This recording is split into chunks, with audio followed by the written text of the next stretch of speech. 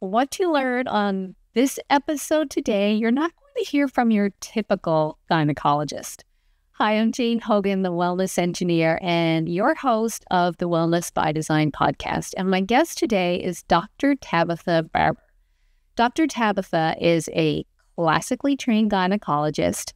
She became a gynecologist because she had a deep passion from her own personal experience to be an advocate for women's health. And she left gynecology and her job as chief of staff for the same reason, because she found she was not helping women get better.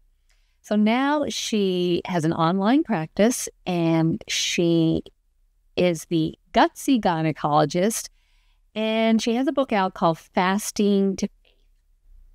In this episode today, we talk about why she switched her practice, the benefits of fasting, and actually how to get started on a fasting protocol for women, especially for menopausal women, to relieve those symptoms of menopause, like hormone fluctuations and inability to sleep, forgetfulness, weight gain, poor gut health, pain, all of these things. And stay tuned till the end, because you're going to learn about a really surprising thing that Dr. Tabatha recommends to help you stick with the plan. I hope you enjoy this episode. And don't forget to rate, review, share it with other people. That's how we get the message out and we can make the world a better place. Enjoy. Well, hello. I'm so excited to welcome Dr. Tabatha Barber to Wellness by Design today. And we're talking about using fasting as a path to pain relief. So welcome, Dr. Tabatha, to Wellness by Design today. Thank you so much. This is such an important conversation. I'm really excited to be here. Well, I just love the work that you do, and you've just got such a big heart and want to help so many people. So I'm just very thankful to have you here today. And I'd love to hear, I was quite surprised reading your bio, but I was quite surprised that we kind of think of medical doctors as having, always had a perfect life and so on, but you've had a lot of challenges, right? So let's talk a little bit about your background and what led you to become the functional gynecologist that you are today.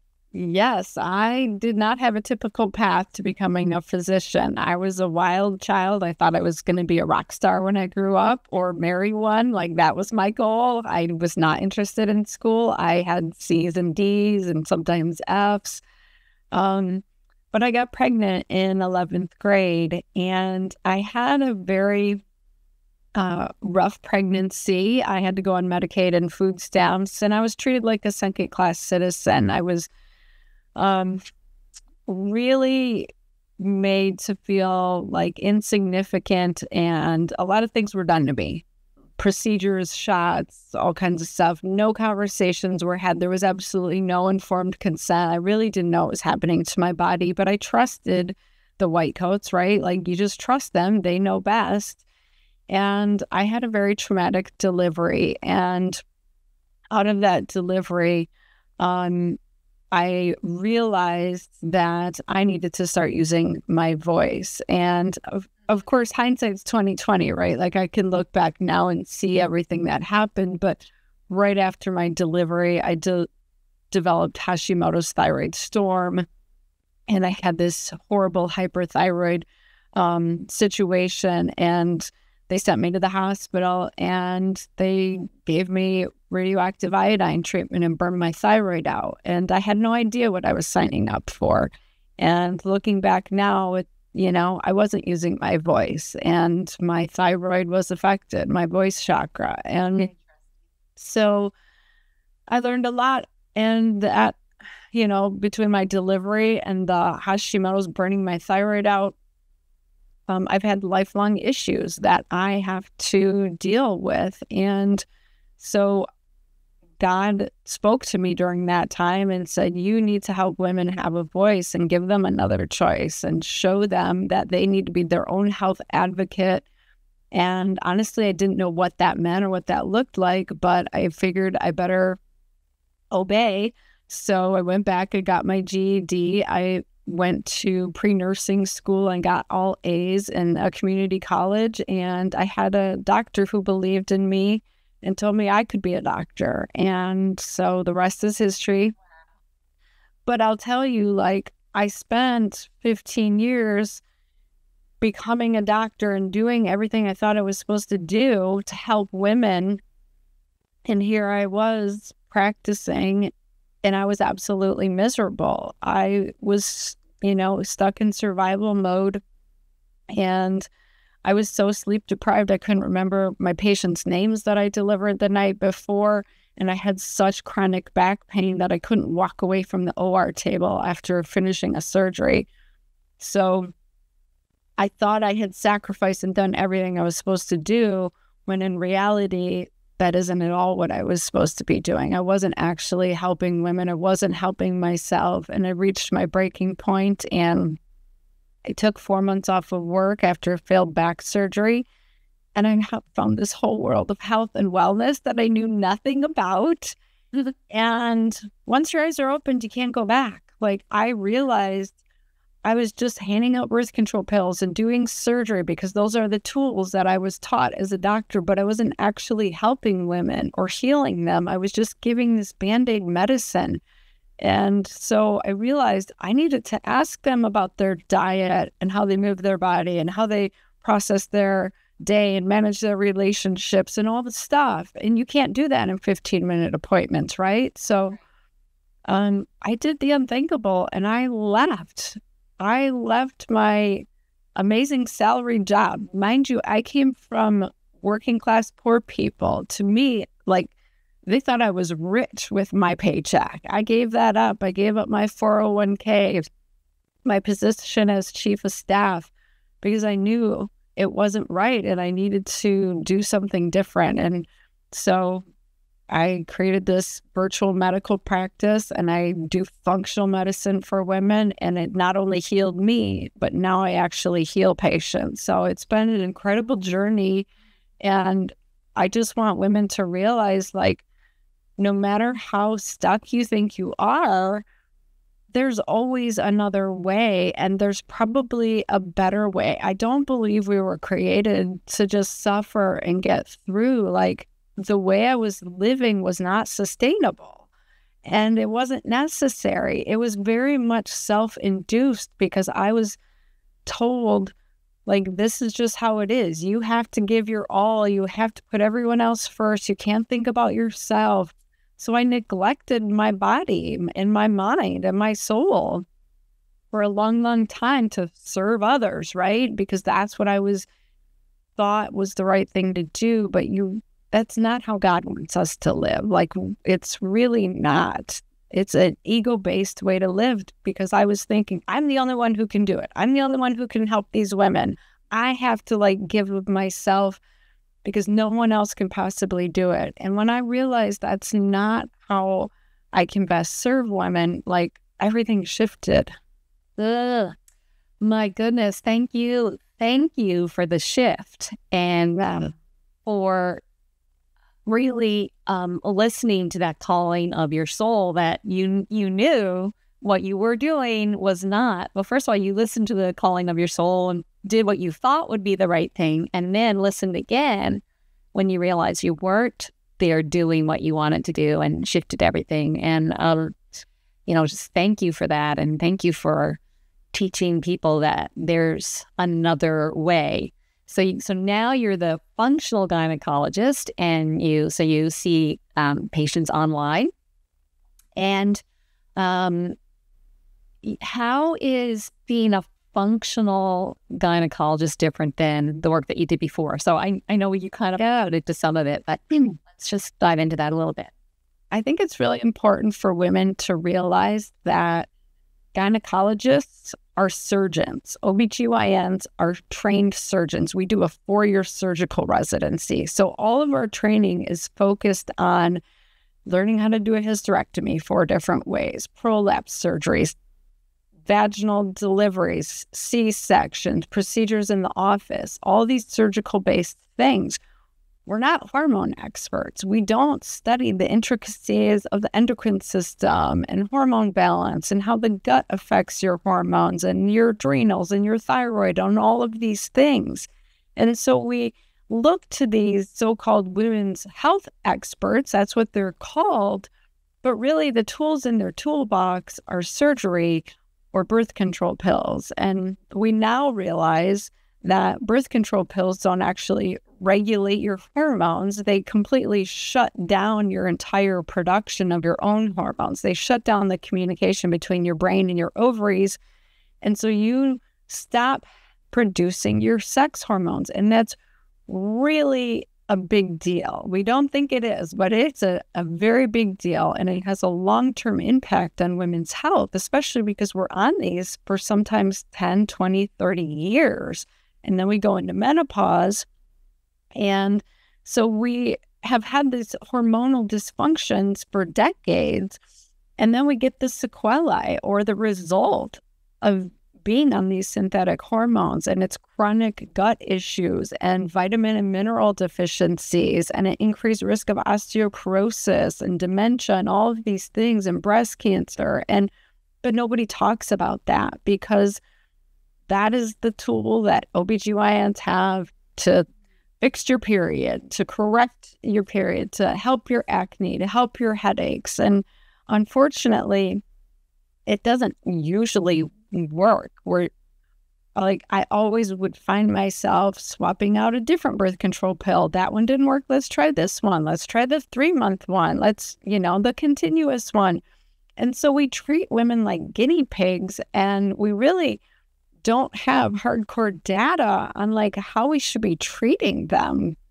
And the truth of it is, we need to go back to the foundational functional basics. How is your gut health? How is your diet? Are you moving your body every day? Are you processing your emotions properly? Are you resting? Are you living in a constant fight or flight stress mode? So we're not doing any of that stuff. But I tell women, don't even be mad at your OBGYN. They don't know. That's not what they're trained in. They're not trained in health and wellness. They're trained to find disease and to remove disease, or to deliver a baby, something like that. And so when we look at those doctors and we want them to help us through our menopausal transitions and all of these things, they just don't have the tools, right? So best interest, but not. Yeah. And it's really sad because we haven't made any progress. I've been a doctor for a while now, and when I think back to my training and I think to how doctors are practicing now, it hasn't improved. It hasn't changed. Women go through this menopausal transition and they start feeling depressed. They start feeling anxious. They start having joint pain and muscle aches, and they start waking up in the middle of the night, and they start gaining weight. And they either get gaslighted, it's all in your head, you don't know what you're talking about, your labs look normal, you're just aging, or they get completely dismissed, or they get medications that just make their problems worse. So unfortunately, it's standard of care now to prescribe an antidepressant for menopausal symptoms. So if you go to your gynecologist and say, I have hot flashes and night sweats and mood swings, the first line of treatment is now an antidepressant like Zoloft or Paxil or Prozac. And unfortunately, you're already gaining weight with menopause, which we can talk about, but antidepressants make you gain another 5 to 10 pounds. So it's just going to make that problem worse. It doesn't actually help your depression because the depression is from your loss of sex hormones, and it wipes out your libido, which is already on its way down. So many women have struggling relationships that just get completely destroyed in menopause. There was a recent study that came out saying the divorce rate just skyrockets when women go into menopause, and they struggle with their jobs because they don't have mental clarity and they're in pain. They give up exercising. They give up all the stuff that they loved in life. And we as doctors don't help them. So as a functional gynecologist, I try to help them see, like, you don't have to go down like that. It doesn't have to end like that. You shouldn't be in pain. You shouldn't be fatigued and low energy and depressed and gaining weight and all of those things. But we got to treat the root cause of what's going on and really take care of it from there, as opposed to this Band-Aid medicine. Ugh. Yeah, I love that. I mean, that's the whole foundation, really, of functional medicine, isn't it? Coming back to dealing with the root causes. So let's talk a little bit about, well, you talked about some menopausal symptoms. I know a lot of my audience is women who are experiencing menopausal, postmenopausal symptoms, and the weight gain, waking up at night, mood swings, dryness, all those things. So can we kind of talk about how you would deal with that? I know that you've just written this book, Fasting to Fade. So I got a feeling that fasting is going to be part of that. But let's hear, Dr. Tabatha, how you. I know you're not. We're trying to give like a little synopsis here, right? Not a. Yeah. So fasting is actually an incredible superpower that we have. Our bodies were created to go without food on a regular basis. I mean, if you think back to the beginning of civilization, we didn't have grocery stores on every corner. We didn't have DoorDash. We didn't have food all of the time readily available. So this way of eating all of the time, from the moment we wake up to the time we go to bed, that is not how our physiology is created to thrive. It really bogs us down and causes dysfunction and disease when we feed ourselves all the time. Our body wants a break. Our pancreas wants a break from producing insulin constantly. And the only way to do that is to stop putting food in your mouth. It doesn't matter if it's healthy. It doesn't matter if it's almonds and those kinds of things. You're still causing a blood sugar spike. You're still requiring insulin to be produced and send it out to the bloodstream to grab that sugar.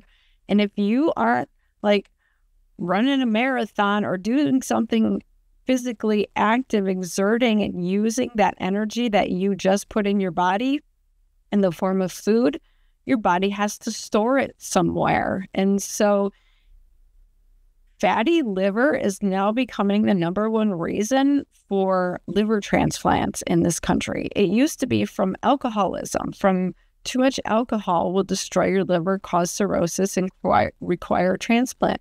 It's now fatty liver from too much food, too much eating, especially of carbohydrates, because carbohydrates, even in the form of, vegetables and grains and things, carbohydrates are still sugar. They're just a bunch of sugars connected. And when you digest them and break them down, they turn into sugar in your body. And like I said, if you don't use that sugar immediately, it gets stored as fat. And the first place it gets stored is in your liver, because your body's thinking, okay, we're going to use it soon. Let's put it in our liver. Maybe she'll burn it up soon. But we don't. We just eat again, and we store more, and we store more. And so now I'm seeing a lot of women with fatty liver and gallbladder dysfunction.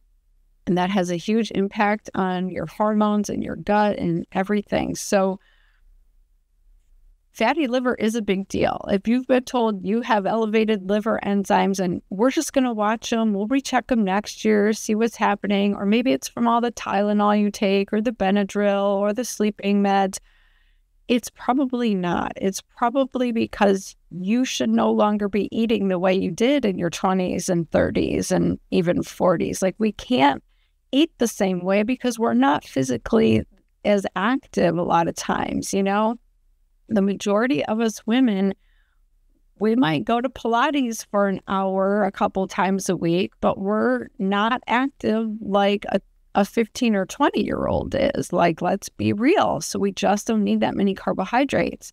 And so fasting is a really amazing way to tap in and start burning those sugars off, burning that fat for fuel.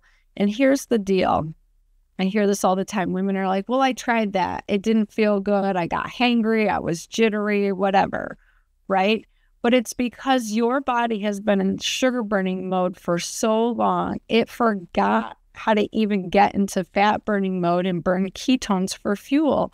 So you've lost this metabolic flexibility. Your body is stuck in sugar burning mode. That's why you want more food 2 hours after you eat. You have those cravings. You keep, wanting more. It's like you're topping it off all of the time.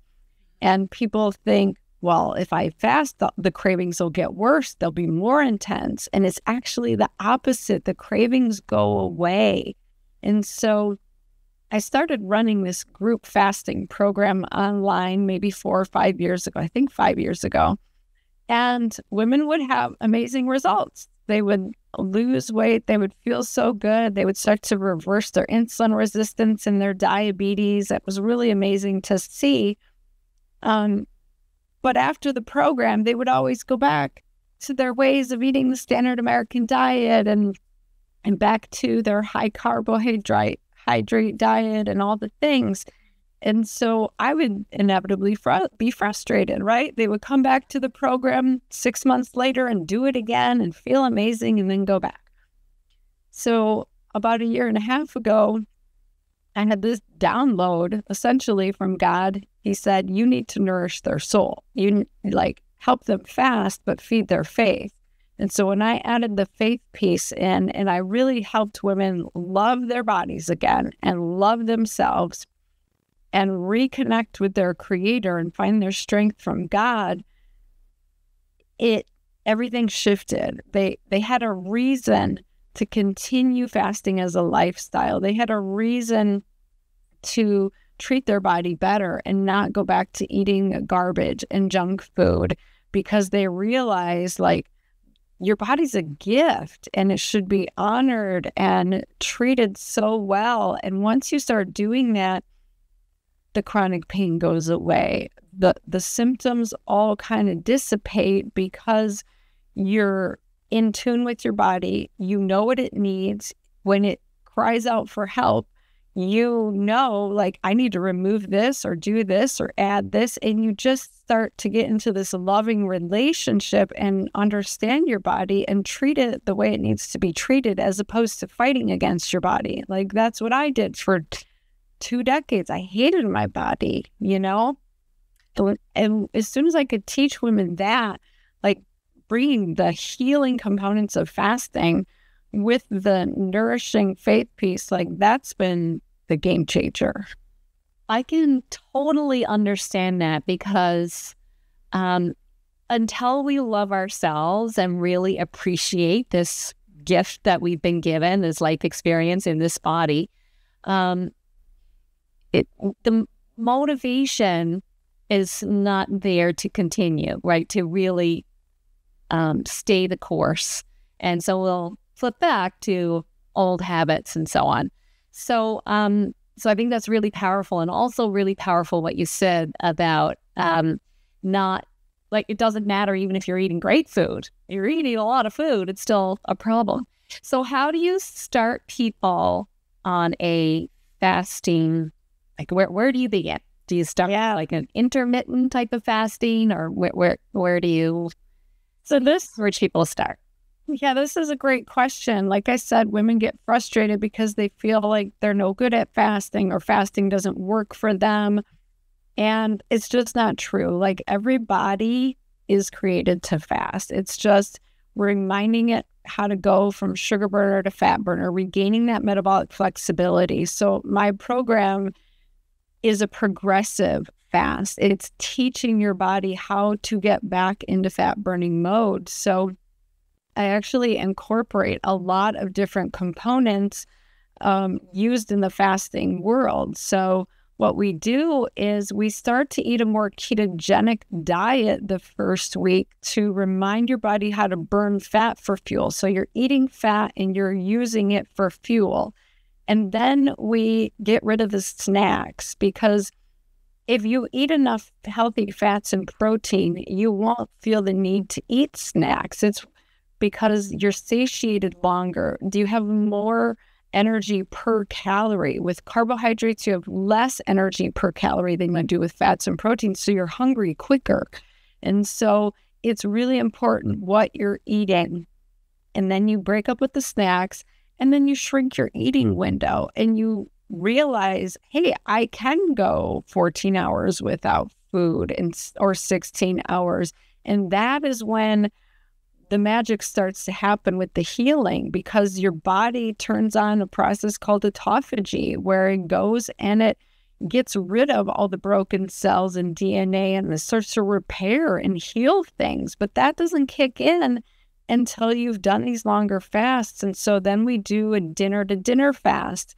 And, I had a woman who was in her 70s just last go around, and she had uncontrolled diabetes. Her hemoglobin A1C, it was heat something. It was really high. It's supposed to be like 5.2, somewhere in there, and it was above 8. She really didn't think she could do this, but she did the dinner to dinner, and she felt really good. And mind you, this is a woman who could only leave her house for 2 hours max a day. Like, that's all her body could handle. And she was in too much pain and too tired, and had to be done after about 2 hours max. So she did this dinner to dinner fast, and she went out for like 4 hours that next day. And she was so excited. She was like, there's something here. I'm going to trust this process.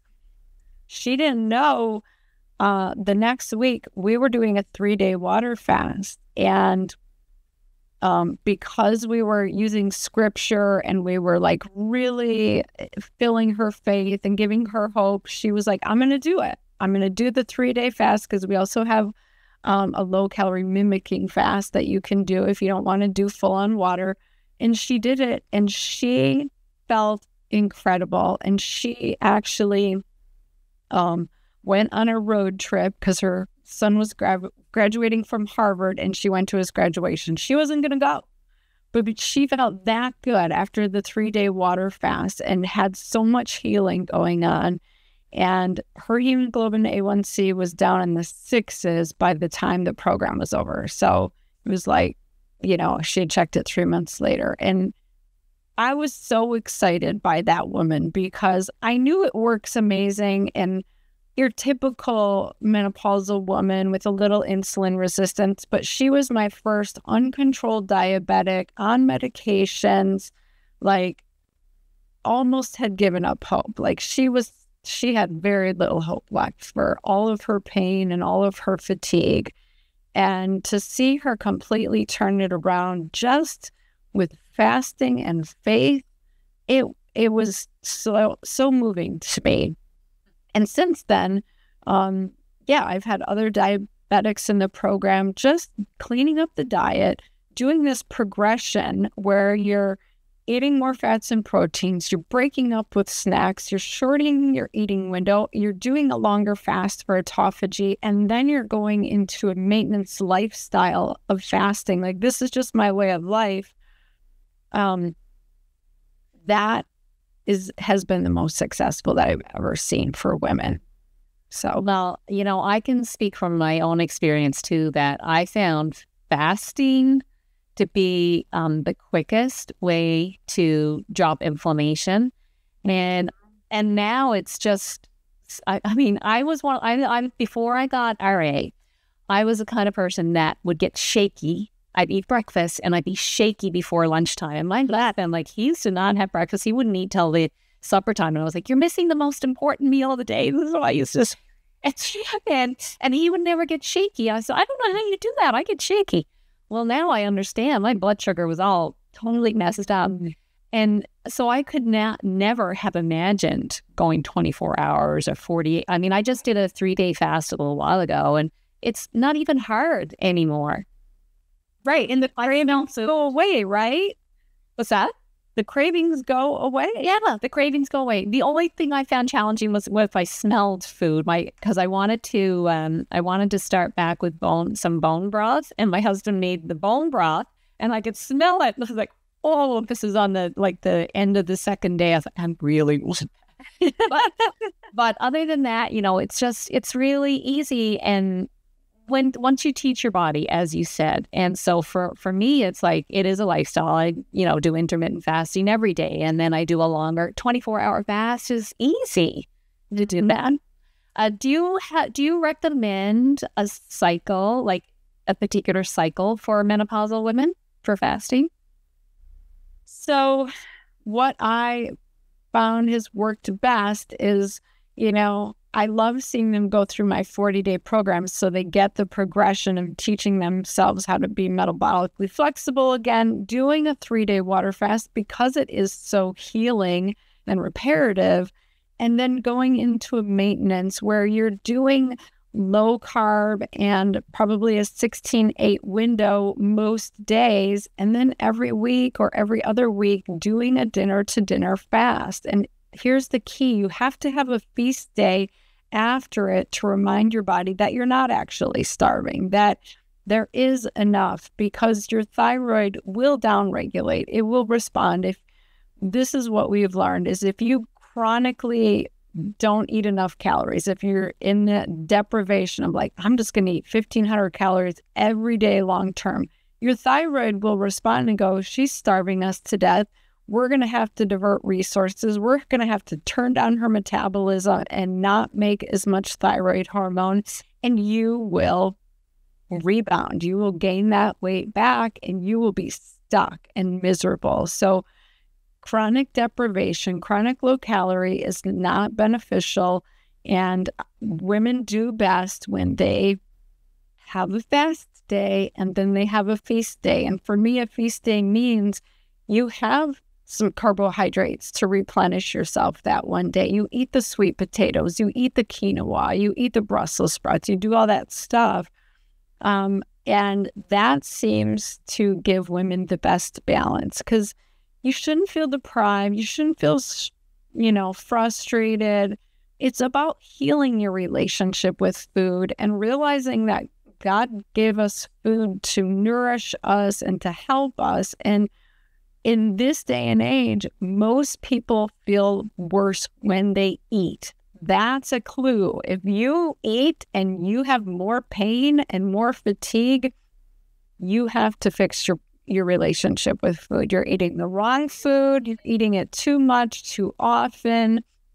Something's going on. For me, I had to give up gluten and sugar. Like, they were destroying me. I would eat a bowl of cereal, and within a half an hour, I would be on the couch, so depressed with so much back pain that it would take me out for the rest of the day, sometimes 2 days, And it took me a lot of trial and error to finally admit that to myself. But once I gave that up, I didn't have to get back injections anymore. And I promise you, I did months and months and months of back injections. I had a nerve ablation. I've had surgery.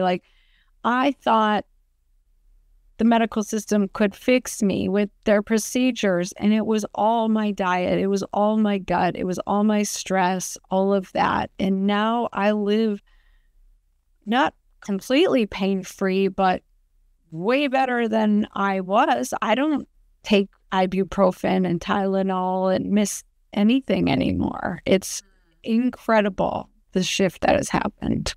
Beautiful, beautiful. And so there's great results from living a fasting lifestyle. I like that you said we kind of cycle, right? Every week or every couple of weeks, doing a dinner to dinner, 24-hour fast, and then following it by a feast day to keep the body guessing, right? Because we don't want it to think it's starving all the time. All right, this is really beautiful. You've written about this in your book, Fasting to Faith, which is available, I guess, wherever books are sold. Is that right? And we'll have a link. Yeah, that would be awesome. And in the book, I talk about how all the systems are connected. Like, if you have a thyroid problem or an adrenal issue or gut problems, immune system problems, a lot of us have autoimmune conditions. And I explain, why is your immune system doing what it's doing? Why is it reacting that way?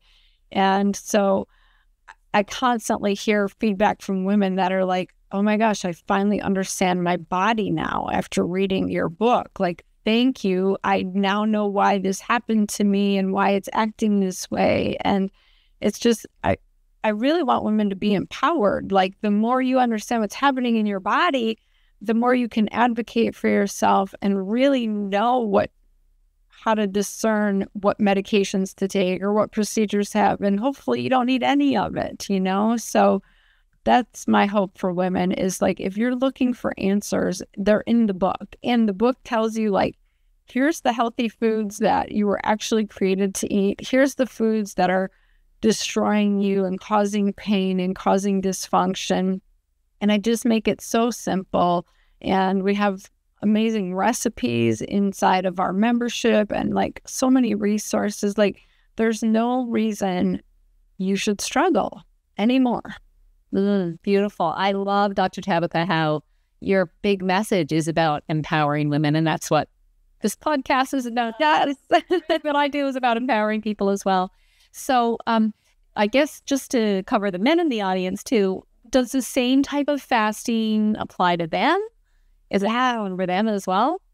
It is. So even though, you know, God told me to write to women and speak to women, they bring their husbands in and they do the program with them, and they have amazing results. Men usually have even better results because they don't have hormonal shifts and a lot of things that we have. They don't have as much autoimmune disease as women have.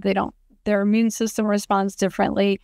So men are so easy to shift. It's crazy. You take away their beer and they drop 30 pounds. Like, yes. So have your husbands do this with you. And I talk a lot about this in the book. It's really important to try to heal in community. We were created to be in community and with each other and to lift each other up. And you shouldn't be struggling alone, and you shouldn't be trying to heal alone, because that's not how we were created to be. And when you can like cheer other people on and they can celebrate your wins and support you, like, that is so transformational. Like, I see so much better results when women do it with other women. So, you know, that's why I have a sisterhood. I just find it to be so much more powerful when we share our stories and we realize that we're not struggling alone. We can learn so much from each other, you know? So true. I love that. So coming back to the empowering theme, I always ask my guests this question: what's one thing, like the baby steps someone could do today that's going to begin to initiate that healing transformation? What would you say, Dr. Tabatha? Oh my goodness. So I talk about this, like chapter 8 in the book is future gazing with God. If you sit down and write down like everything that you are frustrated with yourself right now, and then try to see yourself through your Creator's eyes. How does He see you? What do you think is your, you know, all the gifts that you have, and try to get there. If you can visualize a future self, like not in pain, not tired, how does that woman look? Like, what does she look like? What does she do during the day? What does she eat? Who does she interact with? And then if you get clarity on that woman you want to become, you can start saying, what does she do during the day? And you can start to incorporate and live into that woman you want to become. So you have to see yourself in the future and then work backwards. That was what did it for me. I realized one day, I said, I want to drink coffee when I see my patients. I want to do this. And I got super clear. And a couple of years later, I was sitting in my office at home, seeing my patients online, drinking my coffee, walking my dogs, going to work out, and doing all the things that I had future gazed. And that was so powerful. And every woman can do that. That's free. You just need to sit down and do it.